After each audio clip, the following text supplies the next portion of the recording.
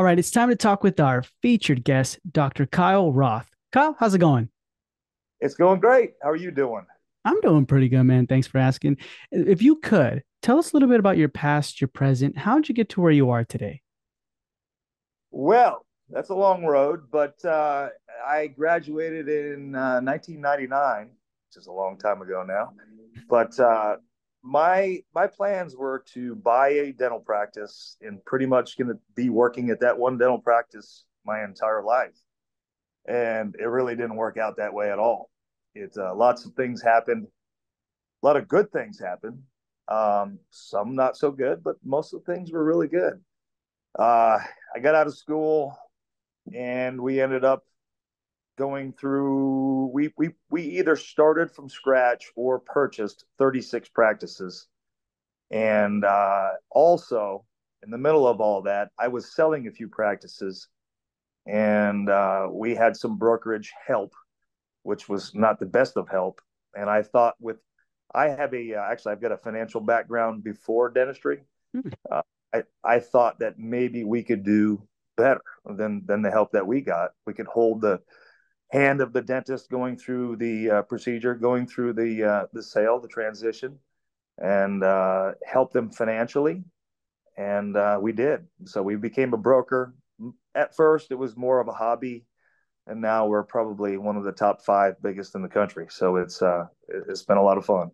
Not what's Well, the name of what's the company? that? What's the name of the company? The brokerage company? The company is Encompass Dental Transitions. Okay, okay, nice, man. But let's rewind a little bit. Okay, In 1999, you graduated and you planned to buy one dental practice. correct. Did you always want to, or was there even before that you're like, I just want to be an associate? Or no, you always had the plan of buying I, your own practice? when I graduated, if you were going to get in private practice, you would go out there and just, as soon as you graduated, open a practice. Some people worked as associates, but most of them didn't. They just, if they knew what they wanted to do, they went and bought something. And things have changed a little bit too with the banks, right? I mean, they were really anxious to lend. I got my first loan halfway through senior year. I mean, I still had to take board exams and everything. I could have failed, Mhm. but we started building a building from scratch back in 1999, and it finished not too long after I graduated. So that Okay, was the man. Yeah, no, that's good. And then you said there's a lot of good things that happen and not so good things. Talk to me about the good things that happen. well, the good things were we, the first office I had meant to be high end, super high end for this area. We had stuff that nobody had, and it was a very cool practice. We were not going to see any insurance. It was going to be all 100% fee for service, and it was working pretty well at first. Uh, September 11th, we got cracked pretty hard all of a sudden because of all of the drama unfolding with September 11th. The patients didn't come to the practice anymore. We were like, oh God, we're either going to become, we're going to have to see some insurance companies or we're going to let some people go. And I didn't have the heart to let people go. So we started seeing some insurance, a whole lot of it. Uh, and even in the meantime, we were seeing some Medicaid until I got busy. I said, I might as well see a little bit. So I did. When it was such a big deal, the newspaper came to us and said, why are you seeing Medicaid? Nobody does that. And I just said, well, I've got to be busy.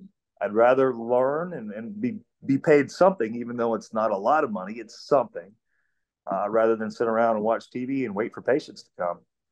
But what happened is the office was getting torn up a little bit because it wasn't always the best type of patient coming in. Mm. Things were disappearing and getting torn up a little bit. So I said, I've got to come up with a solution to this. Uh, and what I came up with is just moving all of the Medicaid patients into a completely different office somewhere, and then making my single office by itself for fee for service and private patients, ramping it up, making it as nice as I possibly could. But what happened is that a Medicaid office that I did open was slammed. I mean, because nobody in my town took it at all. But we had from day one, we had two doctors in there 6 days a week. And it was, even to this day, it was the most profitable practice I've ever had.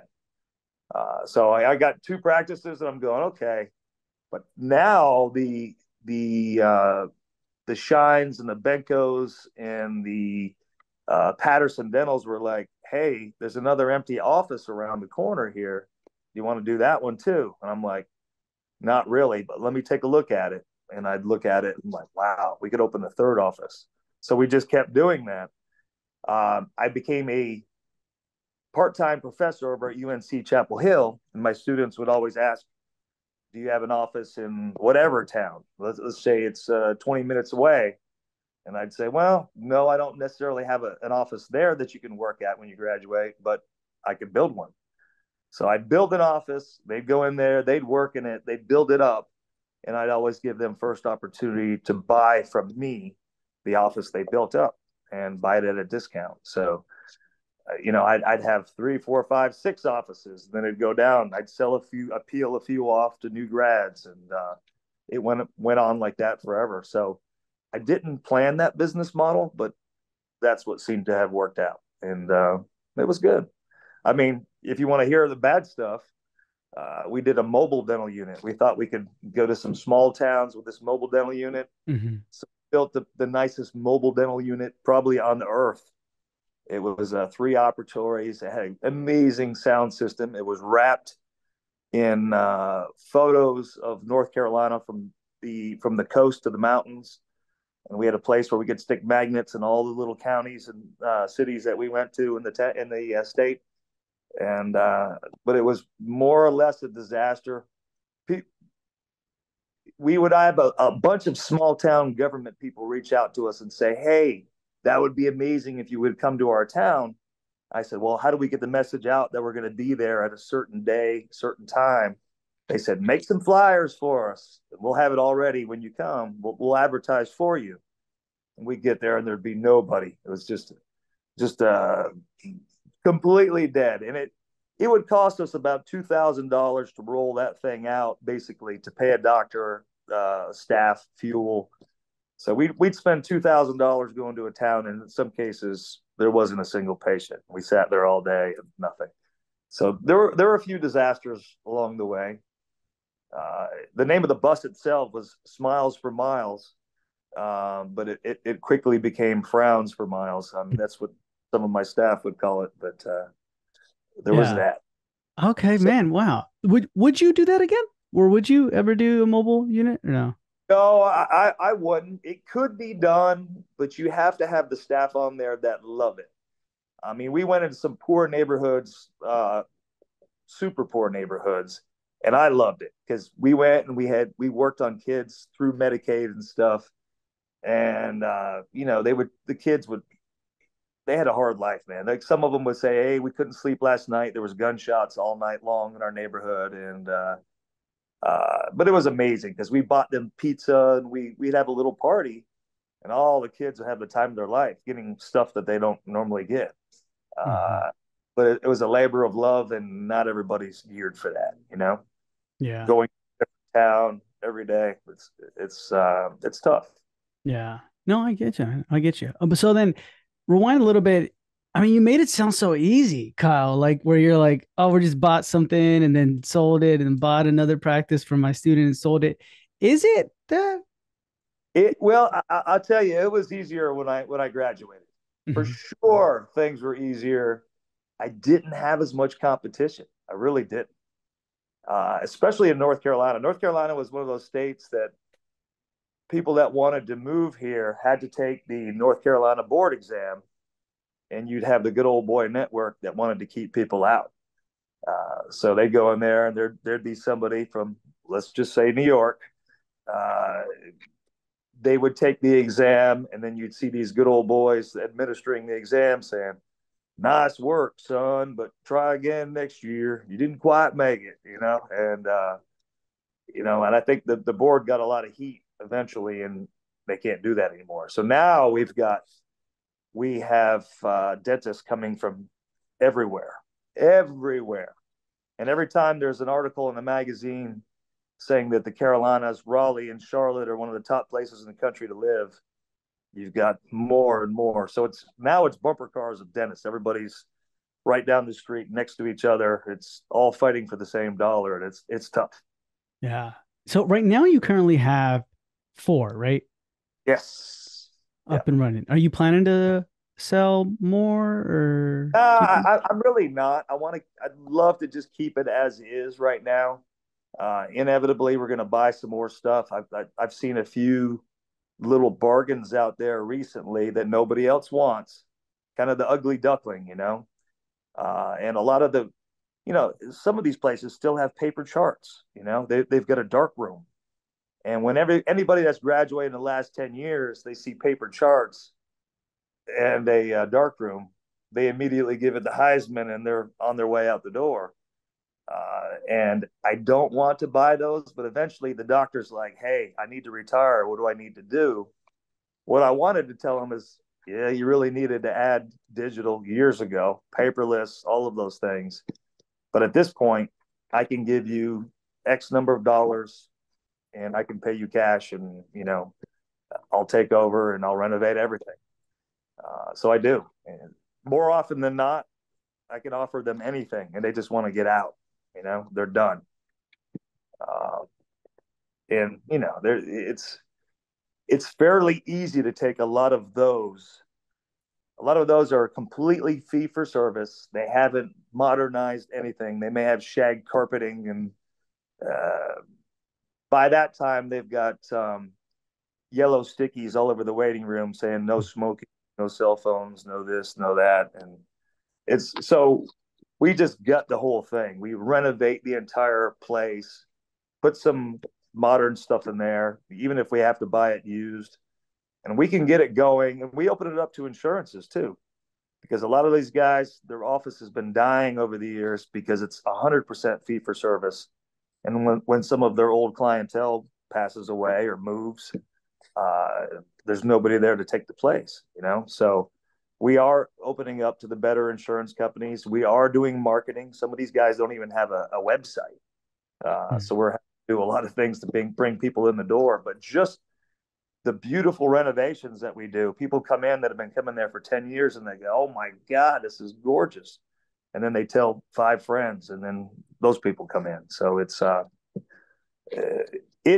especially in some of the smaller towns, it's still fairly easy. In the big cities, it's a challenge, but it's still very doable. Yeah. So whenever you see a bargain, Kyle, you look at it, it's a bargain. You're like, I can't let this pass up. You buy it and you kind of do the BRRR method, right? Like you're like, buy, I'm gonna like, or I don't know if you refinance and all that stuff, but like you rehab it, you make it look really nice, and then you sell it, or you more like, okay, no, I'm Oh gonna no, keep I it. look really nice. Then we hire some hardworking associates and put them in there, and we try to mentor them as much as we possibly can, and we get the numbers up. We make the phone ring. We do everything we can do to make that phone ring and ring and ring and start scheduling.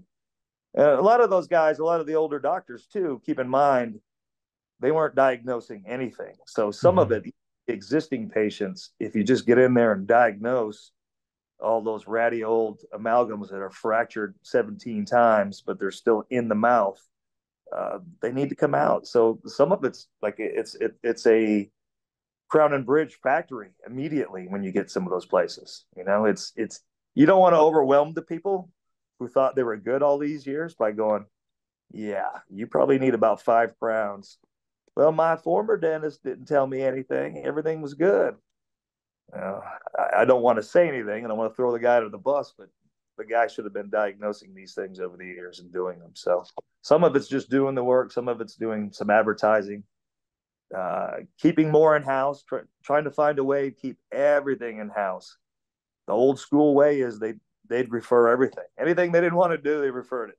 Mhm. But no, it's harder. You have to learn how to do endo. You have to do some basic implant placement, some ortho, all those things. People don't want to be sent all over the town to get work done. They want to be able to get it done right there. So we do everything we do to keep everything in house. Gotcha. It How how turns quick. I mean, it turns around really quickly. yeah. Yeah. How do you make the phone ring like constantly? Like what is your guys' method? Well, it's there's a lot of things that go into it. We have a marketing person that's all she does is social media and some other types of marketing, but uh, just a good website, paying for AdWords. We do internal marketing too. Everyone that has a good experience, we make sure to ask them, just say, hey, without sounding desperate, just say, hey, we want to take care of good people just like you. So if you can send your family and friends, we'll take good care of them too. You know, it people forget about the internal marketing. It's probably more important than the external stuff, and it's free, but you got to do it. And it's people will start doing it, and then they kind of fall off and they don't do it anymore. But it's super important. Gotcha. Okay. So it's like a little of everything, right? You kind of invest in that. So then how do you find a good bargain? Well, unfortunately, the bargain finds me more often. It's just like it gets presented to me like nobody else wants this practice. Do you want it? Because it's ugly. It's an ugly duckling. But because we've done it so many times, I really can walk in, and if the chairs, the units, the lights are all functional, the compressor, the vac, all of those things are in good shape. Even if I have to recover the chairs, all I will look to try to sell them, but I know they're not going to sell. Um, but I just look at all of the opportunities. I like hygiene to me. That's one of the biggest telltale signs of a good practice. People brag like, "Oh my God, I've got two hygienists," and if you want to get in and get your teeth cleaned as a new patient, it's going to take 6 months. Then it's like, oh, ching ching. I can see that. I'm going, that's an opportunity. Even if you look at the doctor's schedule, like I said, and he's got nothing on his schedule. It's because he doesn't want anything on his schedule. There's Mm, a lot of things to be done, but he doesn't want to do them. So he's just going, with each hygiene appointment, the recare appointment, he's just going, hey, how you doing? We'll see you in 6 months, and that happens more often than you think when the guy is getting really, really close to retirement. He don't want to do anything anymore. yeah. Gotcha. Okay. So mainly the bargains kind of go to you. So then let me ask you, Kyle, what's your area of expertise like right now? You mean in the brokerage world? Yeah. Or just like, yeah, what you would, if I were to go to you, what can you help me out with? Well, I can help you out with a lot of things. I can help you if you're looking to purchase a practice. I can tell you what to look for. We can help you in your search too. Like if I know somebody wants to be in Austin, Texas, we can send an email blast to everybody in that area. We do have connections. We've got strategic partners also that have email addresses and phone numbers of every doc in that area. So we have access to that. We can help them look. We could even go through that office if they needed us to, if we're in that area, or at least a walkthrough. Somebody can walk through with a phone with a FaceTime Mhm. and show me what the practice looks like, show me what the street, how busy it is on the road, the signage and everything. I can look at the books, and I can pretty much tell you if it's going to be a good purchase opportunity or not. And I can look at the trajectory based on the collections over the last few years, and I can look at the expenses. Um, but also, when they're selling the practice, same thing. We've done this so many times uh, that we can do it in our sleep, really. Um, Hundreds and hundreds of practices over the years. We know all of the equipment. And how we differ from a lot of brokers, there's a lot of brokers that are accountants, attorneys, and they're good with numbers. Don't get me wrong, but they don't know old equipment from new equipment. And because we had 36 practices and a lot of everybody's old equipment over the years, we know what's good and what's not good. Mhm. Uh, but that's the way I guess we really can help people get started. We have the bankers that are very dental friendly. We've got attorneys that are dental friendly. We've got accounting. We got an accounting firm that works with just dentists and doctors. We're able to steer like a new grad in the direction they need to go with all the proper professionals. And even getting started themselves, we've got people within my company, my COO on the side will help some of the people get started with checklists of all the things they need to get accomplished. So she'll do that on the side just to help people that have never been through the process before, because it is the first time I lost quite a bit of hair the first time. It's a nerve-wracking thing to go, and you got to think some of these people have never worked anywhere. I mean, Mm. they're going straight through school, through high school, undergrad, dental school, and then straight into a job somewhere. And you know, they may have worked at you know McDonald's over a summer sometime, but a lot of them have never even done that. So Hmm. they don't know payroll, they don't know personnel, they don't know purchasing. There's so many different things that you've got to learn really quick, but Yeah. it's doable. It's just it's a lot of work. It's a little bit of a stress at first until you get started. Nice. Okay. Okay, man. So I appreciate that everything you guys do to help out with that like acquisition to find the place and everything. What are some good purchases then? What are some like things we can be looking out for when it comes to this is a bargain, this is something good? And then what are some, I guess, things we need to look out for that can be tricks? For example, I remember the doctor I worked for here in Paris, California. She had multiple practices, but I can tell like when she brought me on to just market, she's like, I got to get these numbers up to look good right now. Bring in new pay.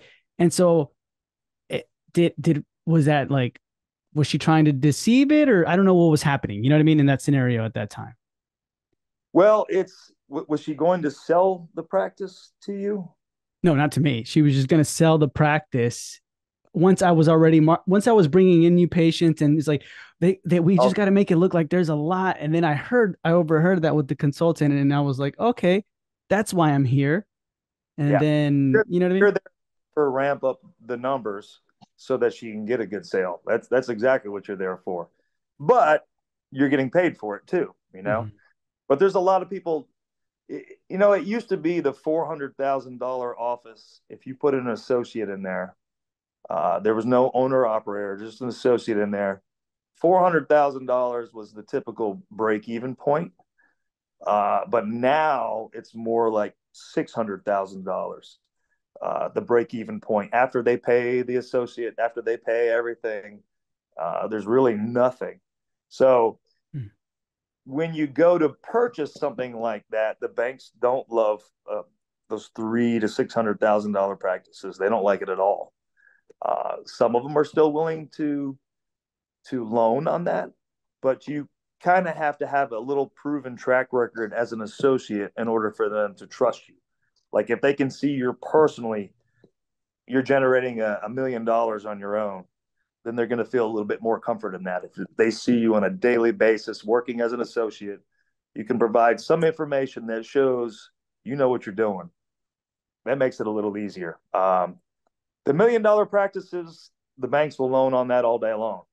But to me, it's tougher to grow $1 million practice into a $2 million practice to double it than to take a $600,000 practice and make it 1.2. That's super easy to do that. Mm. Talk to me about that then. How can we make it for the because we have a lot of listeners who are like not hitting a million yet, right? And then we have some Right. who are want to get to the 2 million, obviously, right? Right. So How do we do that? how do I do it? It's first of all, like I said, it's advertising, external, internal, having the right equipment. I don't think you need to lead the technology curve. You don't need to be the first in line to buy these toys. But some of the toys, as they get a little older, get very inexpensive, and they still do their job. Like a Cerac machine from 4 years ago, I promise you, works just fine. There might be something newer and fancier, but the older stuff, we put 1 billion crowns in with a Cerac machine. They work then, they work now. It's just maybe not the top of the line. So what do? We keep everything in house, the procedures in house. We're not referring everything out. We work off hours. I used to in my office. I'd be there 7 to 3, and at 2:30, I had another doctor come in, and he'd work into the evenings, working Saturdays, Sundays, whatever it takes. If you're in a busy shopping center that's loaded with people on Saturday and Sunday, why wouldn't you have some hours then?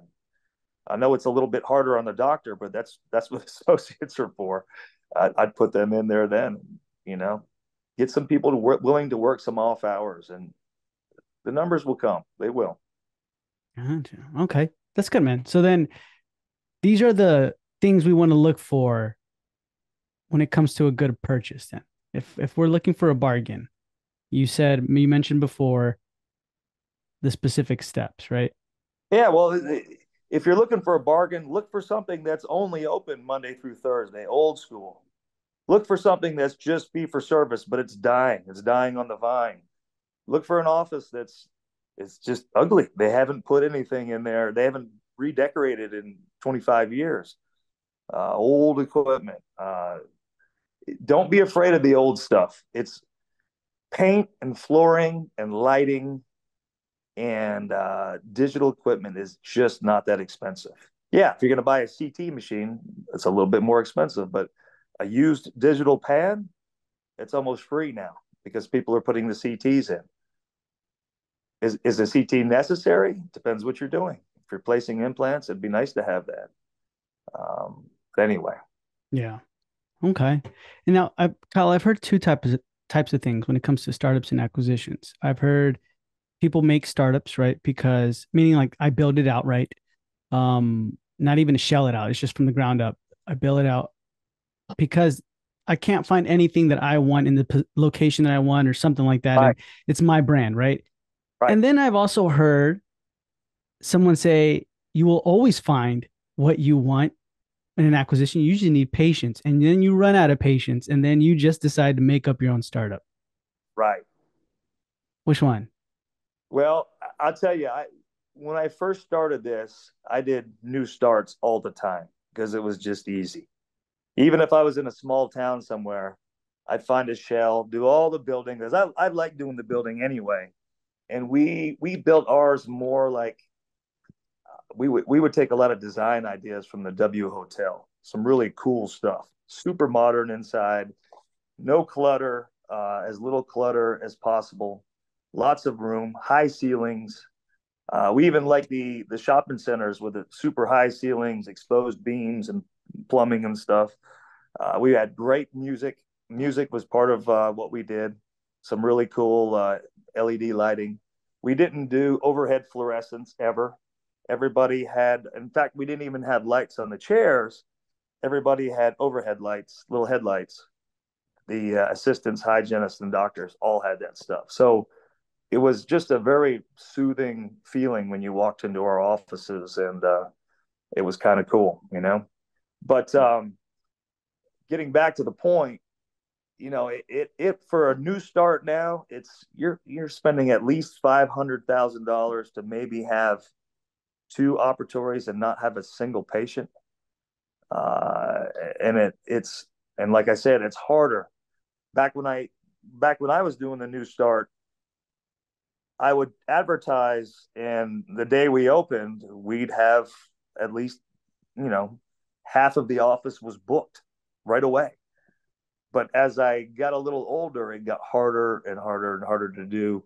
And almost all the time now, I buy an existing practice because with even with as much experience as I have in all of the hookups, like I get stuff for very inexpensive compared to a lot of people.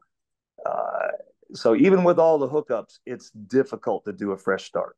It's I'm not going to say it's impossible, but I tried to buy an existing cash flow from day one. Gotcha. Okay. If people were to go with you guys, do we also get to be a part of those hookups? Or You know, I've tried for a long time to get them to pass on the exact prices, and they're not willing to give those prices.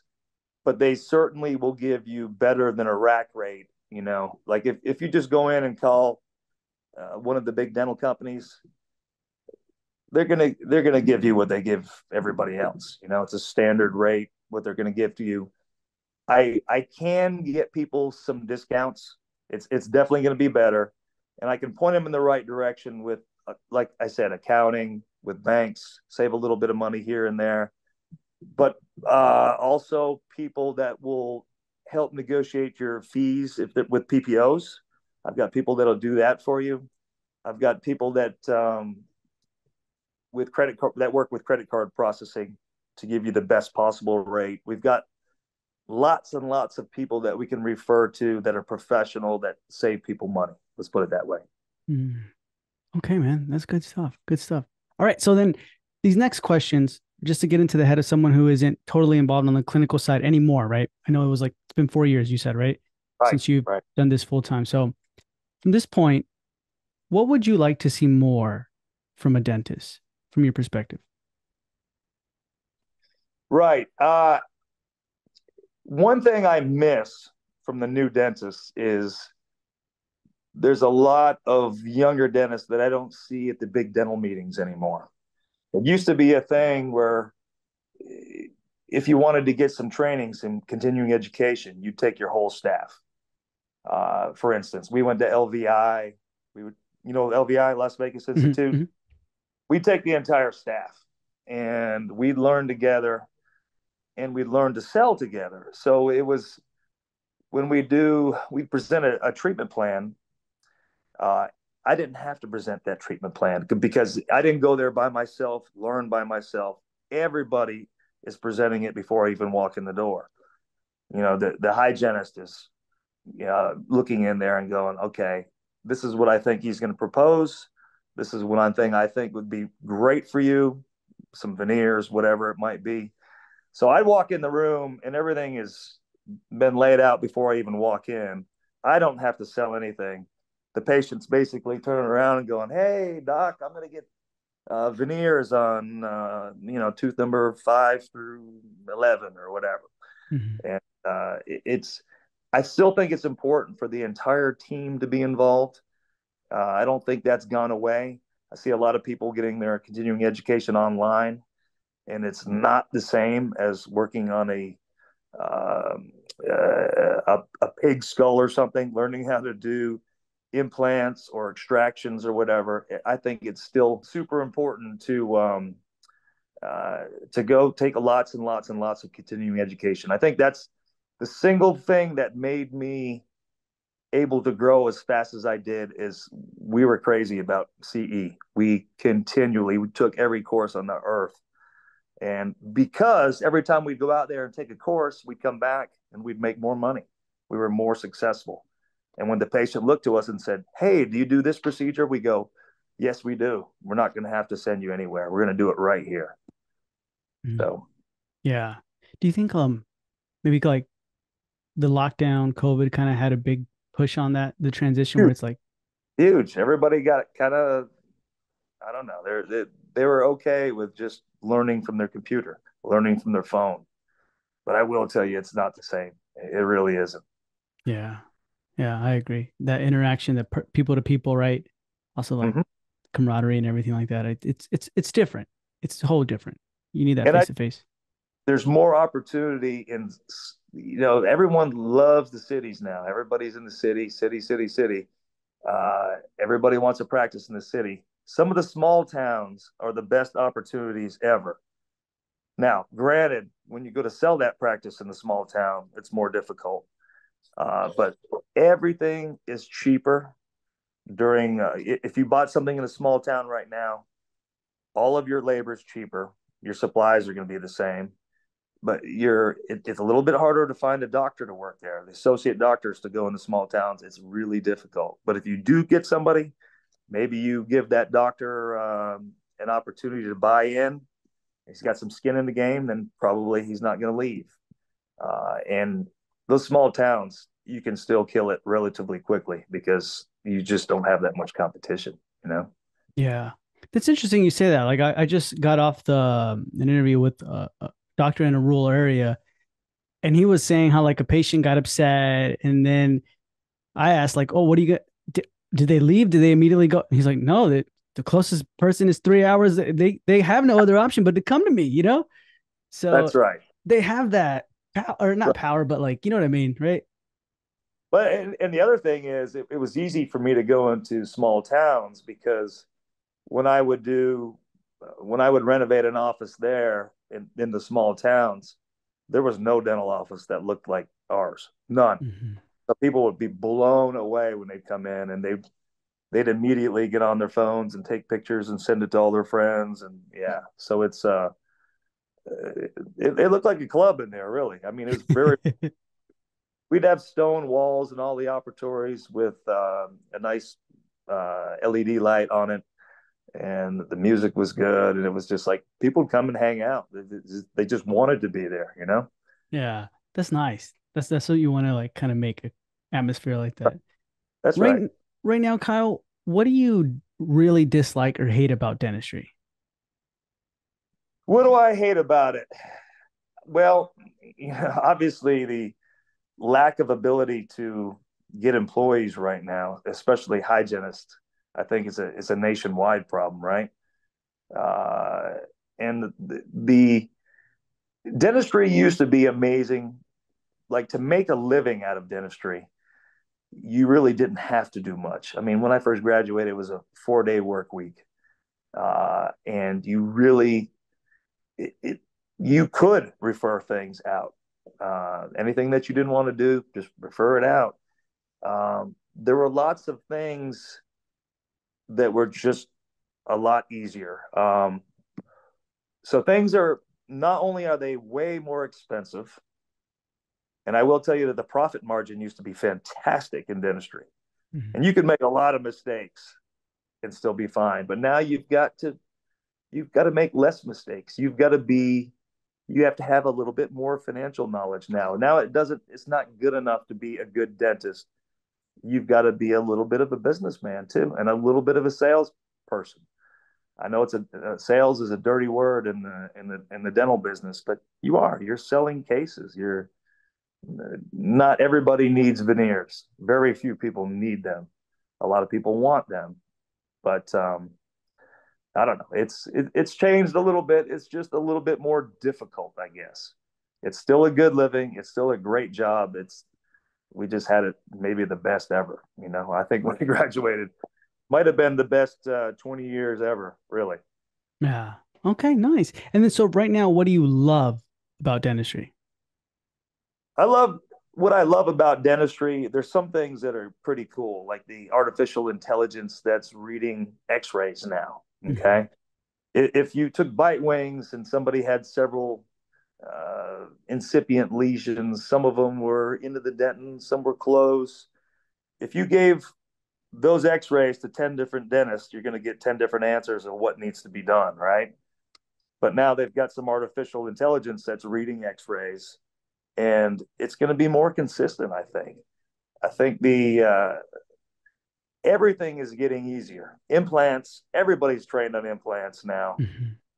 They've even got some robotics. Like, even if you're not trained, you can have a hands across a different part of the world guiding you and doing implants. So the technology is really cool. Uh, I think that the education is better than it's ever been. So there's a lot of good things in dentistry. It's Financially, it's a little bit more difficult, but there are some really, really interesting technological things that are going to make dentistry easier and better. You're going to become a better dentist, and Mhm. things be done on the spot. You're going to mill that crown on the spot. Yes, they've been doing that for a long time, but hopefully everything gets just a little bit faster, and you're able to insert it, cement it, be done with it that day, so people don't have to keep coming back. Yeah. Uh, Yeah. No, yeah, you're right. Convenience, right? Well, the AI software you're talking about. Endo's gotten so much easier. Ortho's gotten easier. You can Mhm. do 6 miles Invisalign. Uh, there's so many of the things that used to be left to the specialist, and now the general dentist can do it. But the general dentist kind of has to do some of those things just to keep stuff in house anyway. So it's Yeah. uh, it's you have to do those things, but at least they're making it easier for you to do them. Gotcha. Is there any specific company you've seen recommend when it comes to that type of software, like AI software? No, actually, I don't. I one of my friends sells it, and I can't even tell you the name of her company off the top of my head. She was just telling me all about it, and I'm just like, I think it's the greatest thing ever because it is true. Like I'll have associates come in and they'll diagnose completely different than me. Anytime I see that little lesion getting just about touching the dentin, I'm gonna go ahead and put it as something that I need to restore because usually when I get in there, it's deeper than it looks on the X-ray. So I would rather err to the side of caution and get that done and not be the guy that missed it. But I would love to see people uh, diagnosing the same all across the board. You know. Hmm. Hmm. Gotcha. So then, any final piece of advice or suggestions or recommendations you want to give to people who are looking to either do their own practice, acquisition, or startup? Yeah, I guess don't look too early because people will come to me and they're a year from graduating. They're like, "Hey, I want to start looking at dental offices," and I tell them there's no reason to look at them right now. I mean, the doctor's not going to want to show you if you're a year out, and I'm not really because you're competing against a lot of people that want to buy this office. So take your time a little bit, study up on it though. Learn. You've got to read a little bit about if you've never managed people before, what you can say to people, what you can do, uh, because it's there is a learning process to all of that. It's who are you going to identify all the people that you're going to use for accounting, payroll. There's a lot of things that you need to start thinking about. Who's gonna handle this for me? Uh, know what type of office you're going to have. What do you want to not specialize in, but what do you want to make it your thing? I think it's good for every office to identify one particular part of dentistry where it's their thing. And I'll give you an example. Some people like dentures. Most dentists hate it, but if you could make dentures, if you could get really, really good at dentures, be quick with them, they stay in the person's mouth, even sometimes without an implant to latch onto. If you became really good at dentures, you'd have business forever because doctors would be sending you that stuff. Here, I got a denture. I don't want to deal with it. Take it. There's so many dentists I know that haven't done a denture since they graduated. You know, so take it, make it your own, and I think that's one of the most important things that they need to be thinking about.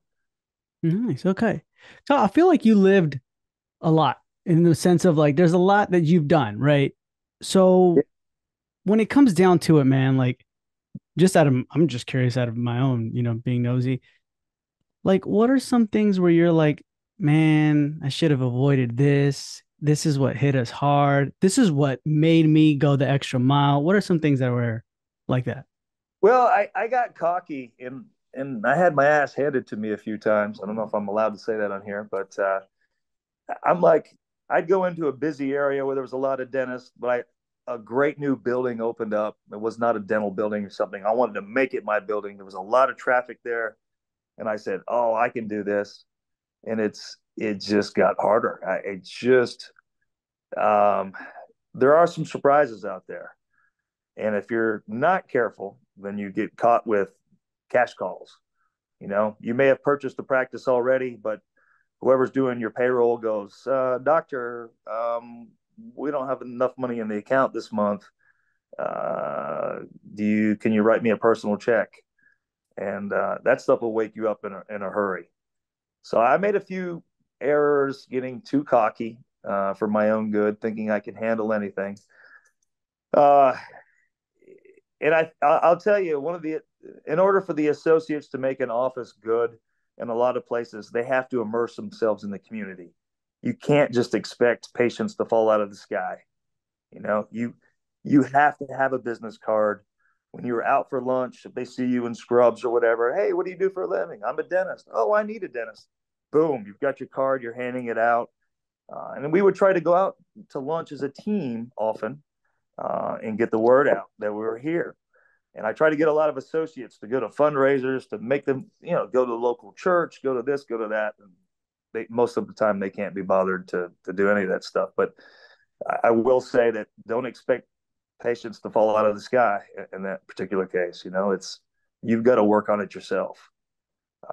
So I've learned a lot over the years. Don't buy a mobile unit unless you're really prepared and you've thought it out, because that was a disaster and we lost a lot of money on that one. So other than that, fortunately we've been very, very successful, and there's been very few places that we got caught on cash calls.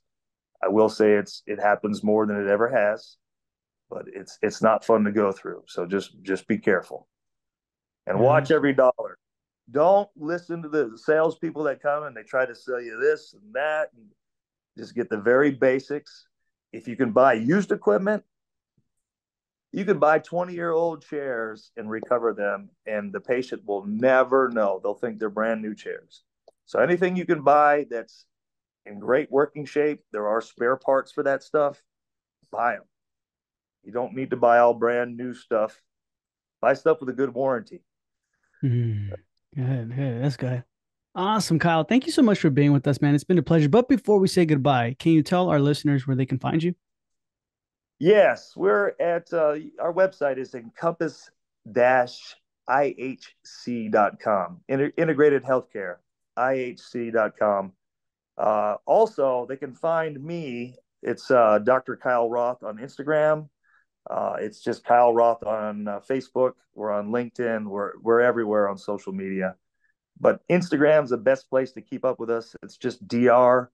Kyle Kyle Roth Roth, and our website. But Instagram is where it's going. Where it's there's stuff going on there all the time. We do helpful videos for new grads, for people that are selling. We do fun stuff. We travel around the country. I've got an entire marketing team in Tirana, Albania, that helps me out with a lot. So they'll be communicating with you if you need anything. They help out a lot, a lot. Cool people. I've met a lot of the dentists over there in Albania too, and they're actually getting involved with us too now. So it's pretty cool. We've got a lot of strategic partners, and also, if any of your viewers have they know a dentist that's getting ready to sell, we pay really handsome referral fees. If they send us that information, they tee it up for us, an introduction, and we sell that practice. We pay a really, really nice referral fee. So there's that. Nice. Okay. So, guys, as you know, that's all going to be in the show notes below. So, check it out. And, Kyle, thank you for being with us. It's been a pleasure, and we'll hear from you Thank soon. you so much for having me. It's been a lot of fun.